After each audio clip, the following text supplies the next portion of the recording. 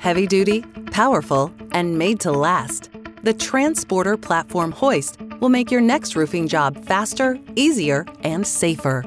It's ideal for lifting shingles, solar panels, roofing felt, insulation, lumber, and other building materials.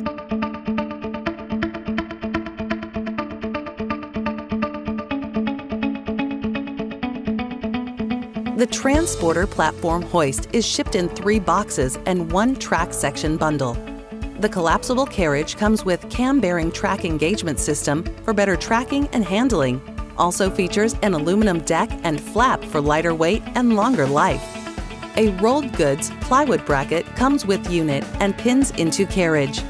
Each model comes with 3 8-foot track sections and 1 4-foot base section for a total overall height of 28 feet.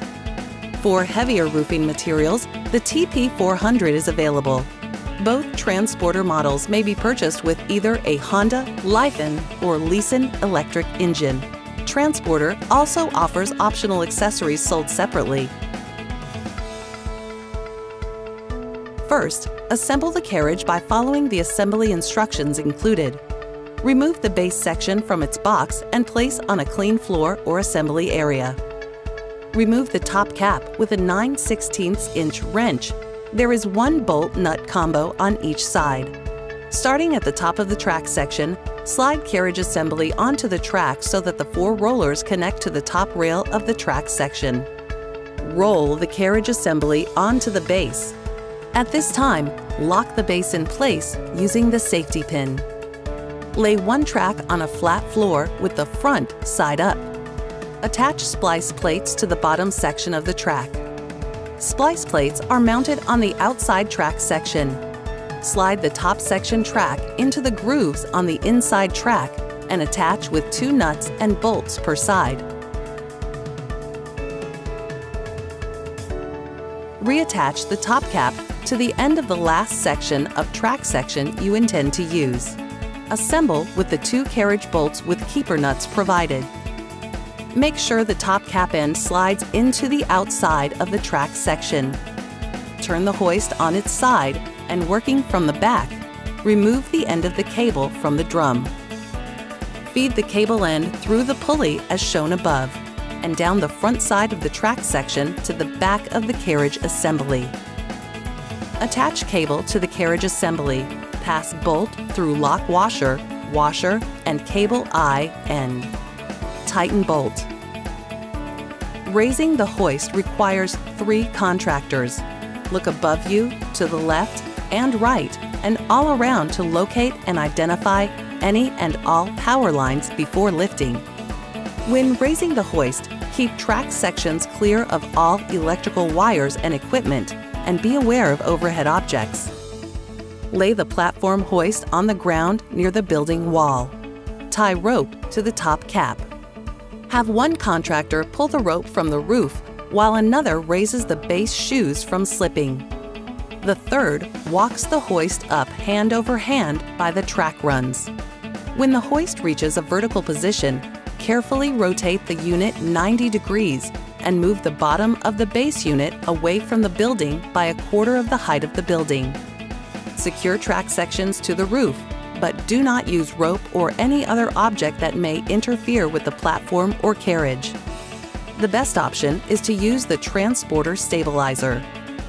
The standoff allows for proper mounting to the eave of the roof and prevents costly damage to the gutters.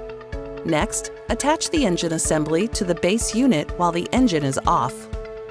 Mount the motor assembly to the base unit from behind the hoist. The foot pad of the motor base slides under the track base section while hanging the motor base.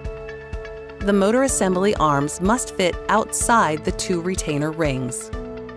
Before starting the engine, align the V-belt to the large pulley on the base. Then slide the belt under the belt guard long ways to the motor base. Slide the brake handle over the brake arm and tighten the thumb screw provided. Brake handle can be placed on either side of the hoist. Prior to starting the engine, check all oil levels. The oil crankcase must be filled with approximately 15 ounces of oil. On the Lyfen gas engine, the gear is already filled. but not the crankcase. On the Honda engine, both gear and crankcase must be filled before use. Next, fill with unleaded gasoline. To start the engine, the choke and throttle should be all the way to the left. Next, turn the fuel line on. On and off are clearly marked on the air filter. And lastly, turn on the red knob or the on-off switch. Adjust the choke until the engine idles correctly. Engines should always be in full throttle when raising materials. Before each use, carefully inspect all parts for wear or damage. Do not allow anyone to operate the TranzSporter hoist who has not been thoroughly and properly trained in the correct operation and use of this hoist. Make sure to read all warning labels and call tie-down for replacements if warning labels become damaged or worn.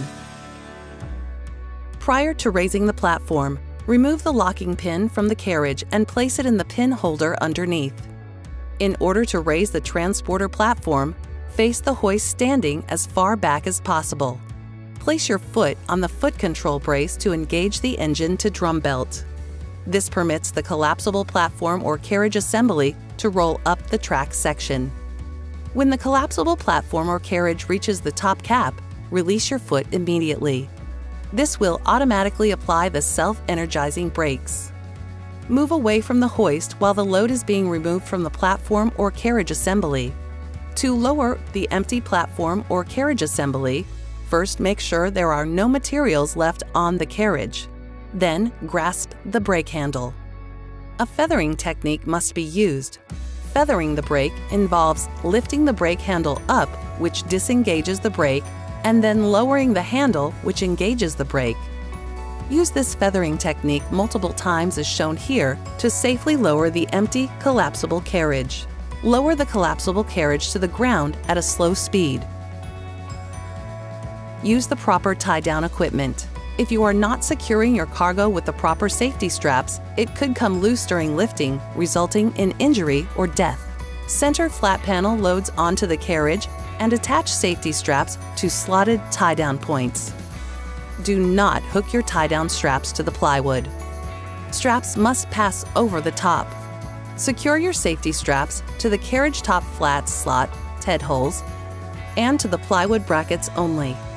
Check all tie-down connections. Safety straps may come loose during transport. Always check strap for damage or wear and replace when damaged or worn. Maintain a manageable speed. The wind's effects on sheets of plywood or panel goods, as well as the higher center of gravity, can make hoisting difficult and dangerous. Never apply the brake abruptly. Continue to decelerate the platform as it nears the ground to prevent damage to the collapsible platform and stop bracket. Do not use the hoist to lower materials. When you're done using the TranzSporter and the job is complete, you can remove the engine. Before lowering the hoist, look above you, to the left and right, and all around to locate and identify any and all power lines before. Carefully lower the hoist. Unbolt tracks and remove slack and the cable. Make sure to pin the collapsible platform or carriage to the base section in order to prevent any movement of the platform during transport. TranzSporter by Tie-Down Engineering is the #1 selling platform hoist in the industry. Designed for the construction crew and safety in mind, it can streamline your production efforts, aid in quick and safe installation, and make your job easier. Remember, safety first. Tie-Down Engineering's TranzSporter, a great way to get the job done.